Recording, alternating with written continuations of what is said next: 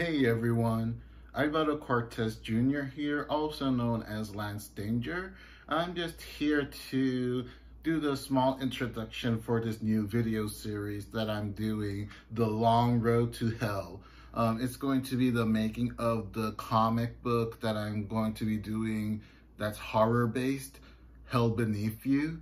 It's a concept that I thought of about 2 years ago, give or take, and I was kind of stuck with the idea for it, but I've been able to kind of make a breakthrough.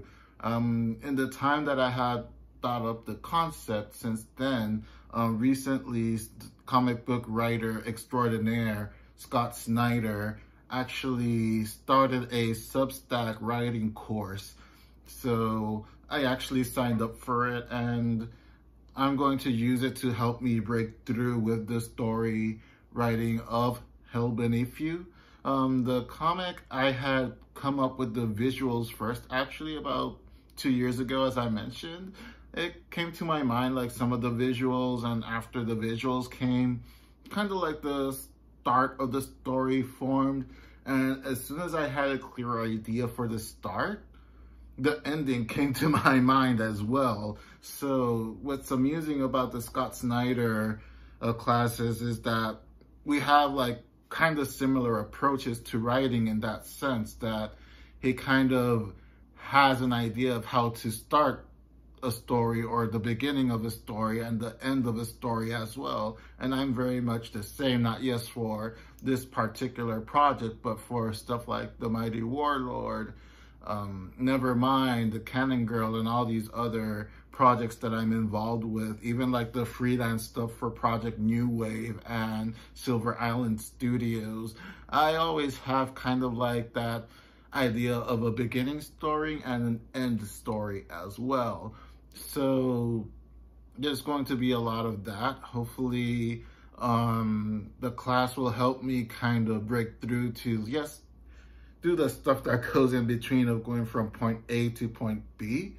In the meantime, if you're interested in the story is a love letter to 80s and 90s horror movies and horror novels, especially Stephen King. Stephen King is one of my all-time favorite writers, and yes, really one of my all-time favorite creators, because he can actually be very diverse with his writing, which is kind of underrated in a way. You know, he can do something like Pet Sematary and The Shining, and he can also do stuff like The Green Mile. So he's actually a pretty versatile writer in that sense.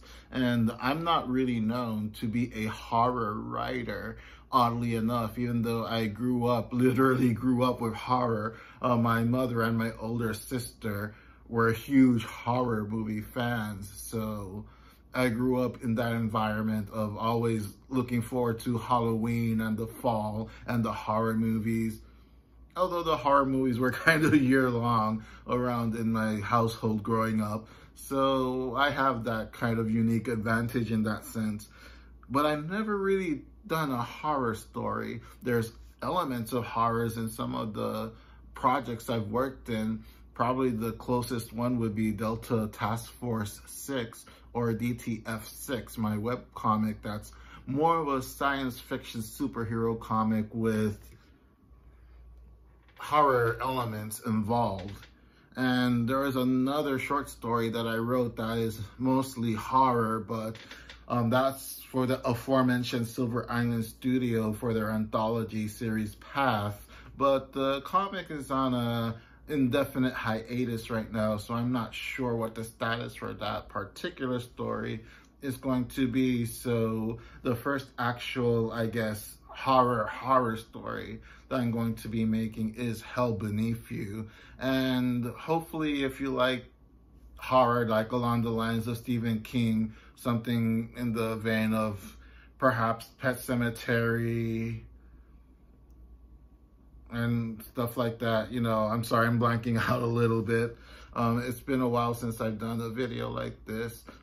This is going to be more or less in the tradition of the 100 Days of Making Comics videos, with the exception that I'm not going to be updating every single day. I'm just going to be recording small videos throughout the week of the progress of the comic. And then at the end of the week, I'll upload one episode with the things that's happened throughout the week instead. So hopefully that will help me with the workload of, you know, everyday stuff, working on the comics, working on my health. As some of you may know, this year has been very rough on me physically. Earlier this year, I actually had COVID, and that threw all my plans upside down. As a result of having COVID, I've had other nagging injuries that I used to have actually come back. Right now, there is a tendon on my shoulder that connects to my bicep that has a tear in it. So I also have to go through physical therapy for that. Hopefully the physical therapy will help and I won't have to go into surgery to repair that tendon. So that'll be part of this journey of this video series as well. So that's pretty much it for this small introduction. I already did the teaser trailer for this series, which I'm going to be calling The Long Road to Hell, because it is going to be a long road to doing this comic. And contrary to other 100 Days of Making Comics videos, where it was projects that were already started or that were short or that I was just about to finish, this one is going to be pretty much all from scratch, because aside from the promotional art that I've done since 2 years now, and just like a small bit of info that I gave about the story itself right now, saying that it's a bit more in the veins of perhaps of a Pet Sematary, then, you know, you're going to be seeing this pretty much from scratch. So I'm just going to go on and read some of the newsletters from Scott Snyder so I can go ahead and start on the plotting of the comic. I hope you all enjoy this different approach to making videos for this, and I hope you have as much fun watching these as much as I'm going to have fun creating this comic. Okay guys, the website I used to do the music for the teaser trailer for the series of Long Road to Hell is called beepbox.com. And as you can see here, you can pretty much do all the synth music here. You have different instruments, different tempos. You can just pretty much save it. That's pretty much what I did. I actually did this on my phone and then I forwarded it to my laptop so I can edit it, and I ended it on iMovie. As you can see here, I just threw together images, some transitions, some backgrounds, titles of course. I added some sound effects before and after the actual music I made. Right now the laptop is connected to the XP pen monitor, so there isn't going to be audio. So you can definitely check out the teaser trailer over right here on YouTube. It's going to be one of the older videos by the time this one goes up, but you'll be able to know. Hopefully you've seen it by now. If not, I'll probably put a card or something on this video so you guys can check out the original teaser trailer for Long Road to Hell. Hey guys, right now I am reading the newsletters. Let me just not blind you guys. I'm reading the newsletters from Scott Snyder Substack and taking notes on my trusty notebook. Because of course, if I'm writing a horror story, Dwight Schrute has to be where I have to be taking the notes. Makes me wonder if I would rather be feared or loved. It's easy, both. I want people to be afraid of how much they love me.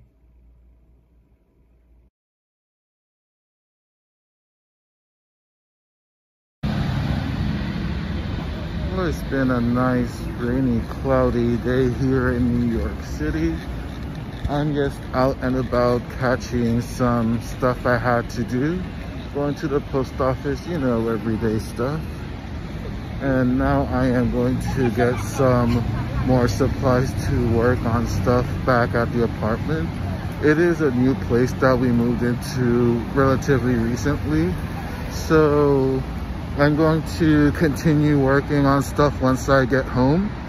It's the perfect atmosphere, overcast, raining. What a great day to make horror comics.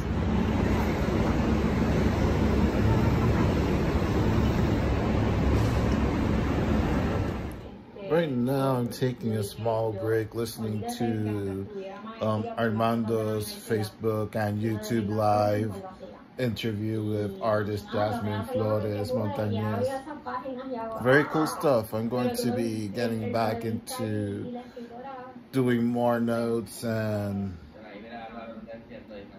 Oh, they name dropped me. Cool. This wasn't timed. But yeah, I'm going to be working more, taking down more notes and seeing where I go with Hell Beneath You. I usually don't take as many notes as I've been doing with this comic, but this comic is kind of a brand new monster for me, no pun intended. So I just want it to be like the best written thing I've ever done, and just try different things as well, keeping my mind open to, you know, to try all these lessons from Scott Snyder as well and whatnot.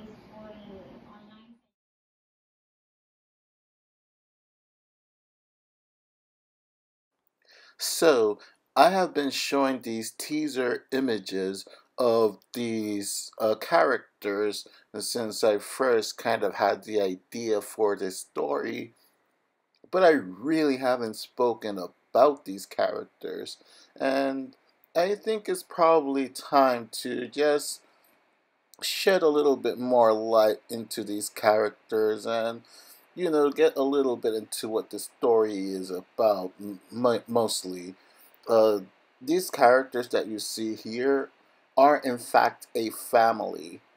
You know, there is the father, the mother, a daughter, and twins as well as the male siblings. So it is a family of 5. They are living their normal lives, normal, mundane, everyday lives, until they have a family tragedy. And I don't want to give away many spoilers, but there is a family tragedy that kind of sets them on this new course, and they move out and kind of uproot their entire lives. Some of them take it better than others. Of course, there's going to be a lot of family conflict, a lot of family drama in between. That's kind of like the core issue in the story, like the core plot of the story. This family of 5 that have their entire lives turned upside down by this catastrophic event that forces them to kind of move on, which is kind of another theme of this story, moving on after something bad happens. So they end up moving to this little inconspicuous kind of town called King Kills, New York. It is a fictional town. Of course, it is an homage to Stephen King. And Kills, as you know, Kills is another word for river. So that's essentially like the whole kind of tongue-in-cheek, you know, kind of nod there to Stephen King with King Kills, New York. You know, at least it's a sleepy town in upstate New York.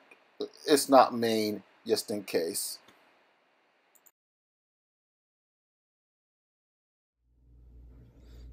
Alright, I just wanted to show some of the notes that I've been taking down for this story.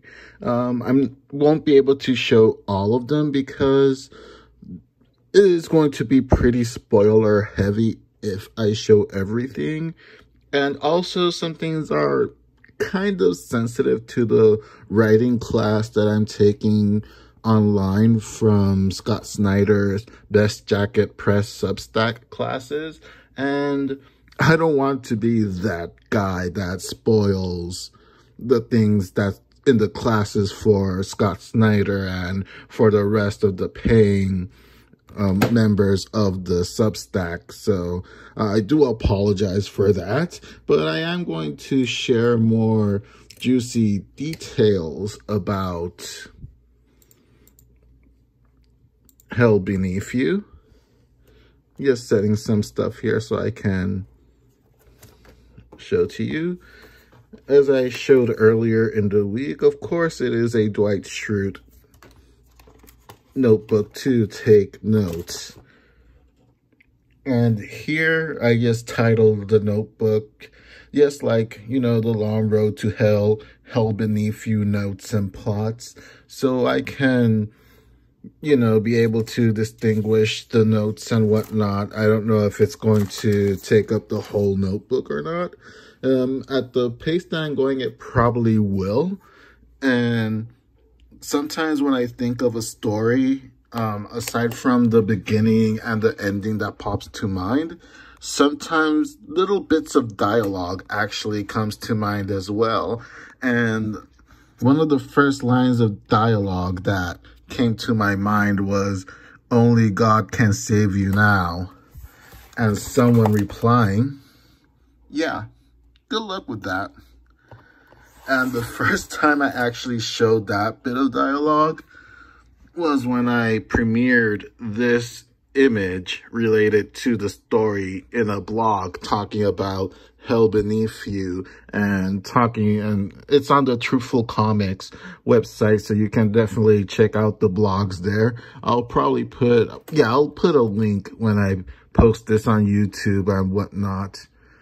And as I explained in the previous entry, I have only presented those 5 characters, which is the family, but this is actually a different character that is not related to that family. He's not exactly a main character. It's a character that's going to kind of come into play later on in the story, but he will be having a pretty big part in that story as well. So I went very noir, very mysterious when I first premiered this illustration, for that purpose exactly, because I wanted to keep it mysterious and keep people wondering what's the connection between all these characters that are appearing. Is this the same character that popped up in the first image that I presented of the father of the family? Back then, nobody really knew it was a family just yet. So yeah, I've been dropping kind of little clues and hints in these images that I've done, these promotional teasers, which are kind of like also character designs and whatnot for these characters. And I just want to like cover real quick here, one part here that's going to be like a major spoiler. So I have like the list of characters. I don't have the names yet, because when I write a story, especially if I'm creating the characters from scratch, like say Fred Pearson, the Mighty Warlord, or Nevermind, well, not Nevermind, but my sci-fi comic Delta Task Force 6. Sorry, I can't talk and I'm not going to edit this out. But anyway, it's just the excitement in talking about this, because I really haven't spoken to anyone about this. So when it's my own characters, like in Warlord and Delta Task Force 6 and Clown and whatnot, I usually kind of write the plot and the story first, the plot of the story. And once I have the plot and kind of like the beats of what's going to happen in the story, when I'm about to write the actual script, that's when I start naming the characters. So, of course, I won't get lost in whatever characters I'm writing. So, of course, the main characters is the family of the mother, father, daughter, and the two sons that are twins. Side characters, there'll be neighbors, a reporter, vacationers, a love interest, a boyfriend, and an ex-priest. And sus, meaning like, these people are kind of suspicious. Those who know. If you know, you know. These people are sus. So, like, suspicious characters, like the mayor of that town called King Kills, a priest, a businesswoman, a bully, and that bully's parent. The list of antagonists, I am not going to go into it. The plot line, I'm going to say the plot line as well because I don't want to go into spoiler territory, but I will go to the tentative title list, which I had put way before, like when I posted the very first image, I actually posted the tentative title list as well. And of course, for the first issue, it is going to be hopefully an 8-issue miniseries. The first issue is called Forward. The second one is I'll Be Gone. The third issue, Roads Untraveled. Fourth issue, Somewhere I Belong. Seventh issue, Bleed It Out. Sixth issue, Lost in the Echo. Seventh, Crawling. And eighth, Shadow of the Day. And if you're thinking that that sounds kind of familiar, it's because those are some of my favorite Linkin Park songs. And as I mentioned in other videos and blogs, when I do Warlord or Nevermind or any other of my webcomics and comic books, I actually really like to kind of playfully insert music titles into as chapter titles as well, you know, if it actually goes along with the story. So I think that's like the perfect kind of titles for these chapters. If you heard those songs, you'll get kind of a feeling of how this story is going to be like. And if you haven't, then you can go ahead and give it a listen just to kind of get like a sample taste of more or less the tone that this story is going to have. And of course, more notes here. I'll just go through them real quickly. Hell Beneath You is the comic I want to write for myself more than a love letter to my... I want to write for myself. It's not just going to be a love letter to Stephen King and horror. It's going to actually be a love letter to my family as well, since I mentioned before that I grew up watching horror. Like my mother and my sister, even though they're not that into it nowadays, when we were younger, like they were all about the horror, and they'll like watch horror every now and then and again. Actually, the last time I visited my mother in Puerto Rico, she told me that I should catch up on the Purge movie franchise because she's actually really digging it. So I'm like, okay, some things never change, I guess. I guess now I have to start watching The Purge. Confession, I have never watched any of the Purge movies or the TV series that eventually came out. Anyway, so this story is essentially a love letter to my family. You know, I wanted to do the kind of story that if it were a movie or something like that, the three of us would just get together, have our blankets ready, have our hot cocoa ready, and just chill for the night with, you know, horror stuff, you know, which was just infinitely entertaining to all of us. Like, jump scares rarely worked on us. Like, oddly enough, the one jump scare that made everyone jump one time was the classic cat jumping out of nowhere. And what made it even funnier is that it was Halloween night. The three of us were watching, I believe it was Friday the 13th, the second movie. We were just watching it on TV. There was a jump scare with a cat, and of course my mom and my sister jumped. I really didn't jump. I honestly didn't really get scared. But a couple of minutes later, after the laughter of the three of us died down after getting scared by the cat, my father actually walked into the apartment. He opened the door, and when we heard the door, the three of us actually jumped, almost hitting the ceiling. Like, what the hell is that? Like, we were like so focused on that, you know, that happened. So, you know, yes, memories like that. I just want to kind of recreate the kinds of stories that we would watch growing up, and hopefully it'll resonate with people that probably went through similar situations as well with their families, or they're having it with their own families right now.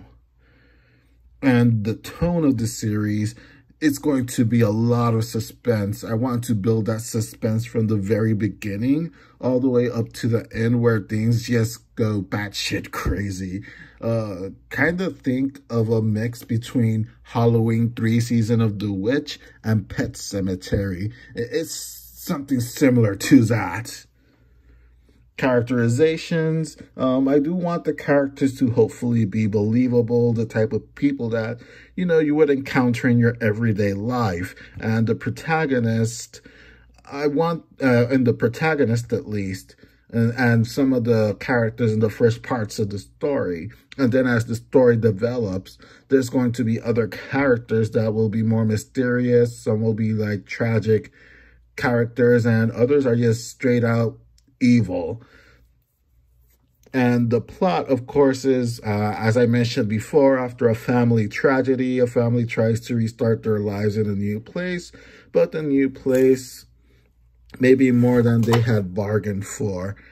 And of course, this is as far as I'm going to show you, because this is pretty much the beginning of stuff that has, you know, that started for the Scott Snyder class. And also there is a lot of spoilers in these notes. I'll likely show other notes that are not as spoilery. And of course, when I do more character and environmental designs and more promotional material, I'll definitely be showing more of that as well. Excuse me. I'm not sick. I'm just not used to talking this much anymore. But anyway, it's a simple 3-act structure: inciting incident, point of no return, all hope lost, and climax. That's pretty much one of the things that we're using in this class. It's a pretty universal thing, so I don't feel too bad sharing that right now.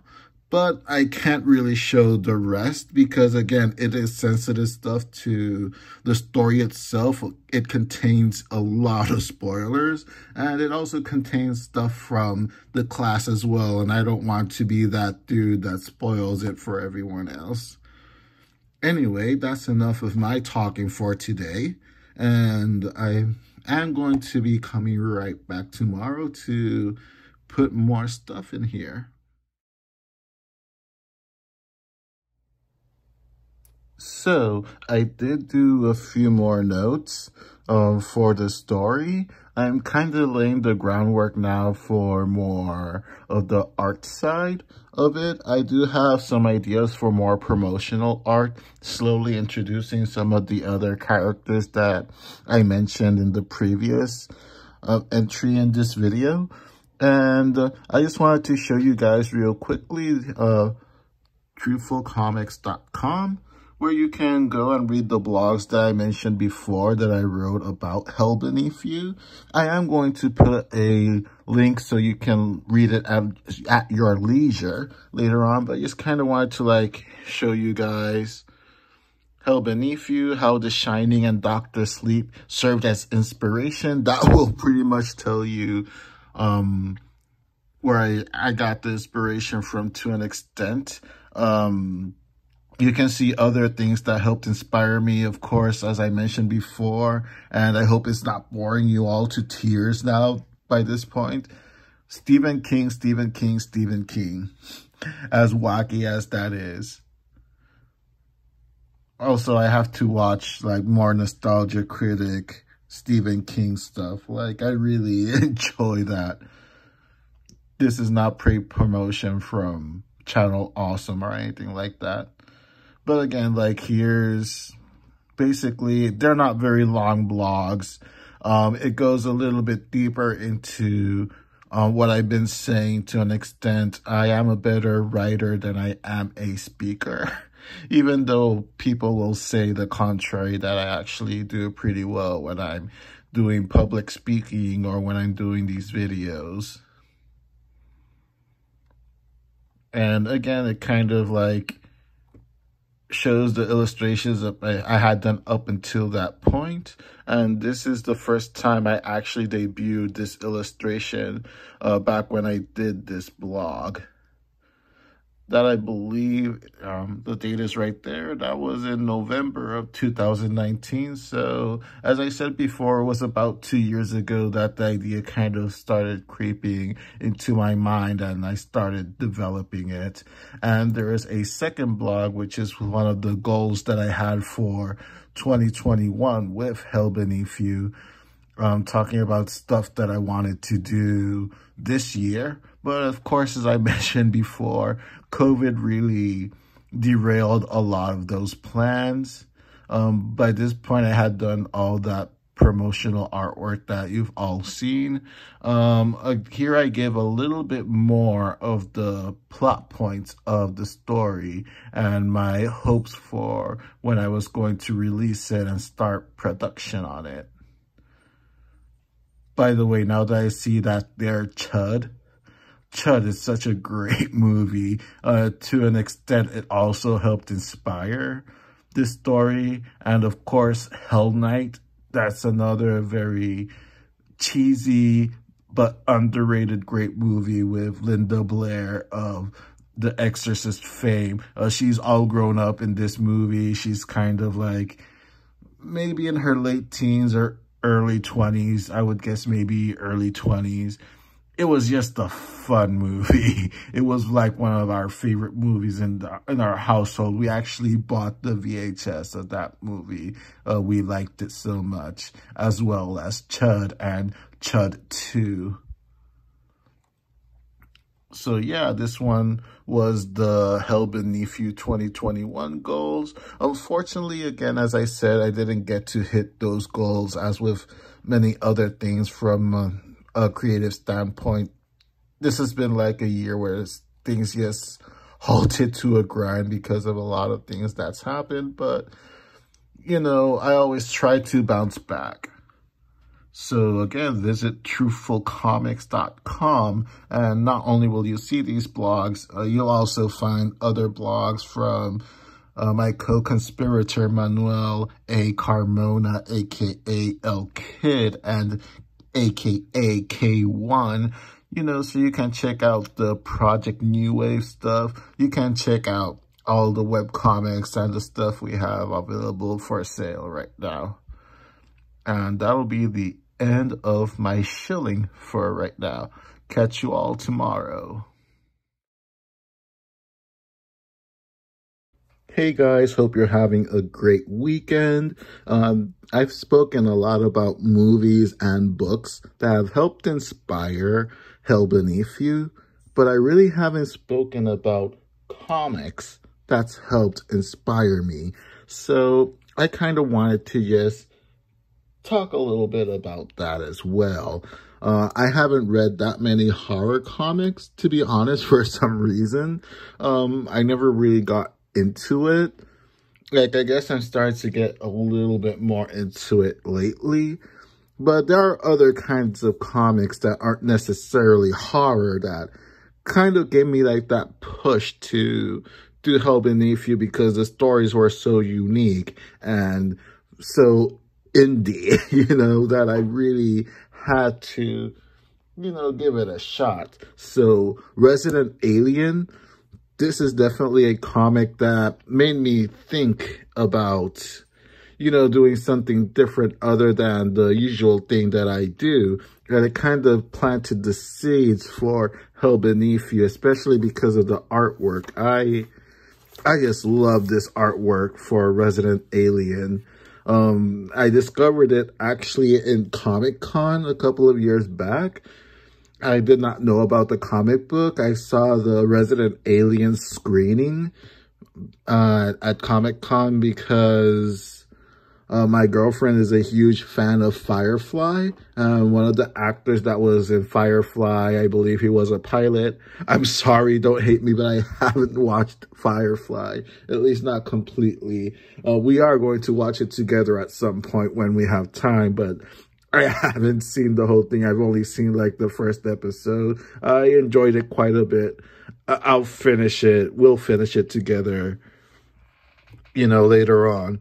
But anyway, that show, that screening of the pilot episode introduced me to the comic. So, of course, after the screening, I hunted down the vendors in hopes of finding the actual comic, and I found it. I found the first volume. I didn't know there were like quite a few volumes out. So, of course, I kept buying it. I went to my local comic book shop and got volume 2 and volume 3. I actually haven't read volume 3 just yet, but I absolutely loved the first 2 volumes. And it did kind of help me catapult that idea of wanting to do something more out there. And speaking of something more out there, The Umbrella Academy also is another comic that made me want to do more than what I usually do. And again, I didn't know it was a comic book really when the Netflix show came out. It was because of the promotions and all that I found out that it was a comic book as well. So again, my local comic book shop, Anyone Comics in Crown Heights, Brooklyn, that's the place where it's at, man. They have helped me track down so many things in there, you know, and even though I could go to something like Amazon or Comixology or whatever, I really prefer the brick and mortar shops. Like, it doesn't replace the experience of just talking with another human being and being able to order things and just talk about it and talk about other things as well. So Umbrella Academy, I really liked the first season, but after reading volume 1 of the comic, I feel like if I was a fan of the comic, I wouldn't have liked the adaptation, the Netflix adaptation too much. I really enjoyed the comic a lot more, actually. Because of just that, like, the comic just really goes out there. It's really wild. Like, if you thought that the Netflix series was out there and quirky, oh, you have to read the comic. And, of course, I got the 3 volumes, Apocalypse Suite, Dallas, and Hotel Oblivion. I heard that there's going to be another one coming out. There are like already some one-shots that came out in short stories that eventually I'll get around to getting as well, but I can't wait for another Umbrella Academy proper story to come out as well. I know that the Netflix series was renewed for a 3rd season. I actually haven't watched the 2nd season. I started rewatching the 1st season just to, you know, get up to speed again in the Netflix universe of the series. And after I finished rewatching the 1st season, it just, I guess, didn't age as well to me because I think the comic spoiled me a little too much, which I guess, you know, just speaks highly of the creators of the comic, you know. Of course, Gerard Way and Gabriel Ba. And, of course, Witches, Scott Snyder, again.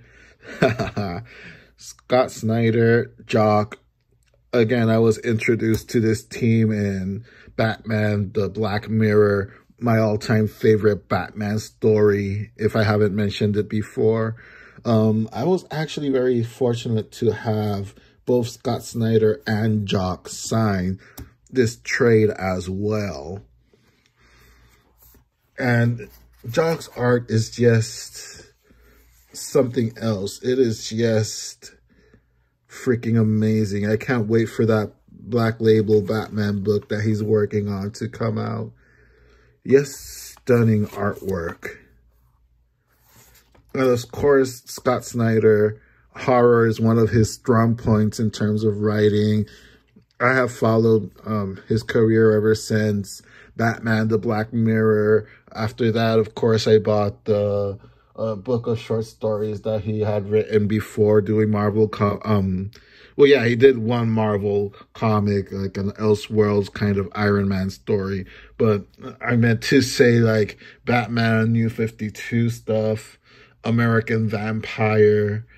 Funny thing is that when I bought the short stories book, Voodoo Heart, I was reading it in the subway, and this woman sat next to me, and she saw the title of the book, and she actually asked me if it was a book about brujeria and voodoo and black arts and stuff. I'm like, no, it's a collection of short stories. And we had a fun little conversation until she had to get off the train. So yeah, you know, Scott Snyder, what can I say? He makes me not be an introvert on trains. So these are comics that are currently inspiring me to work on Hell Beneath You. There is going to be a little bit of elements of each of these comics in there as well, mixed in with the Stephen King stuff and my own personal work as well, of course. The week is almost over. It's been very exhausting, but in a way very rewarding, I guess. Anyway, I am going to cap off this video tomorrow. It is the final day of the first week of the long road to hell. Somehow I survived. A lot of reading, a lot of research, a lot of note-taking, a lot of brainstorming has led up to this. Since I moved into a new place, I believe I had mentioned it before in other videos or blogs, or I don't recall if I mentioned it in this video series, but if I haven't, I moved into a new place relatively recently. A lot of stuff happened that I wasn't able to accommodate everything in the time frame that we wished it would have been. I might or might not talk about that in the following episode 2 when I enter week 2 of this offshoot of the 100 days of making comics style videos. So anyway, I'll just put a bookmark on that topic for now. And one thing that I was really looking for, which was, you know, packed up in the long boxes and during the move, I finally found it. And it is Something is Killing the Children. A lot of people have recommended this book to me, this comic book. And as always, Anyone Comics there to save me. So I got volumes 1 through 3. And of course, for Free Comic Book Day, I got Enter the House of Slaughter, the Free Comic Book Day issue, which I am really looking forward to reading. Again, I haven't read that many horror comics. I have read James Tynion IV material before.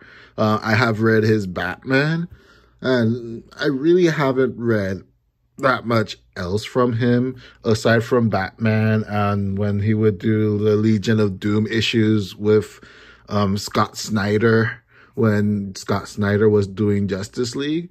So I haven't really had much experience reading Tynion's work. I do enjoy his work.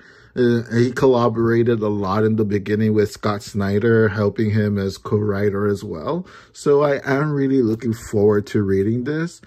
I do believe that it was picked up for a series as well. I don't know if it's going to be Netflix or something. I think it may be a Netflix series or it's going to be a movie. I honestly don't know. I really haven't kept up to speed with this comic, but yeah, I'm definitely looking forward to reading it. From what people have told me, it does seem like the kind of story I would enjoy. So I'm going to probably start reading it soon. Like, I have a big pile of comics that I haven't been able to read yet since things have been just the whirlwind. Wow, I still can't talk. Whirlwind since around August, really. So I really haven't had much time to sit down and read, unless it's just like some things in between train rides and whatnot. So I am going to cap off this week with Something is Killing the Children on this video. I hope you all enjoyed the video for what it is. Hopefully I'll be able to learn to talk with the other videos. Oh, it's been so long since I've been doing these kinds of things. It really has been. Part of me actually really missed it because I used to have a lot of fun doing them before I kind of let the burnout get to me to an extent.